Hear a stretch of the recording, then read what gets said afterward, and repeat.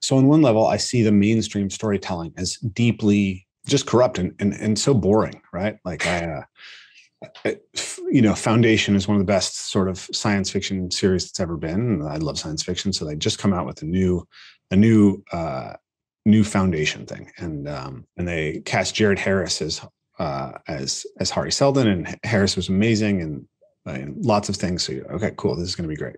So you start to watch it, and they've gender and race switched Gal, and so you say, well, it's a far future world, right? There's no reason why the people are going to be any color that we currently mention. So that doesn't really matter, except for that it's emblematic of the way that the culture that our stories are being told now.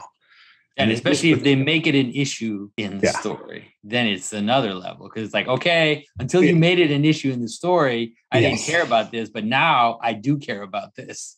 Well, that's the funny thing. So I have this like, okay, I know that something is going to be ideological once certain things start happening, probably. So you see Gal Tarkin and it's a brown woman instead of a white man, and you're like, okay, but it actually doesn't matter.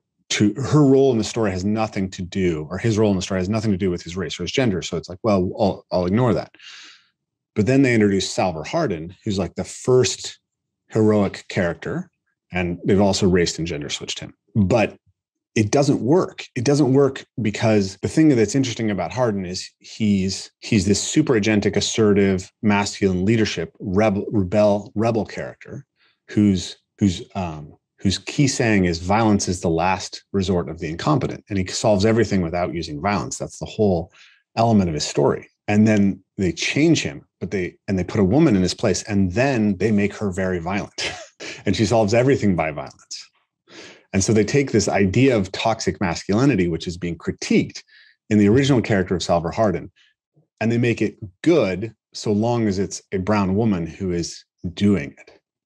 Yeah. And so the entire meaning of the story has now been inversed, but there's no new meaning that's actually transformative or powerful. Yeah, and this is something that if people want to know, this is something that's going to happen more and more, is that there's going to be a lot of stories where the bad guy is the woman. This is going to be really important, where the most evil, most bad guy person is the woman.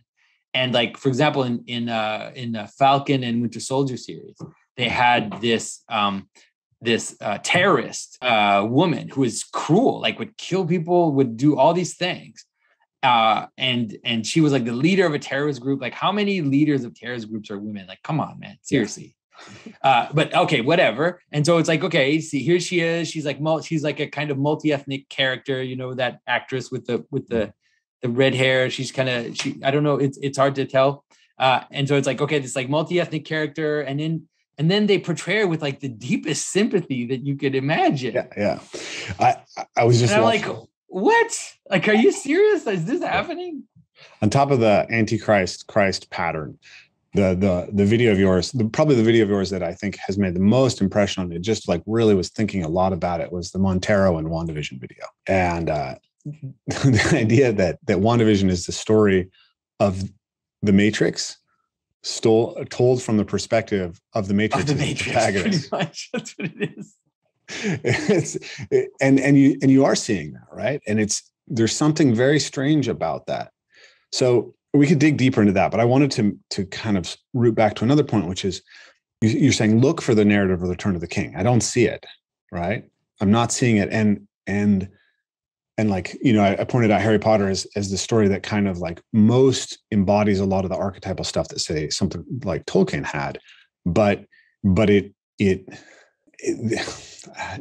it's not there yet. It has to come. There's no way around it. Like it's not going to come necessarily from the same sources. It's going to come from a surprising place, because obviously these patterns of storytelling are going to just keep ramping up and keep, you know, the one which is becoming so nauseating and like just so obvious is the idea, like it's another interesting Antichrist pattern, which is that you have a male character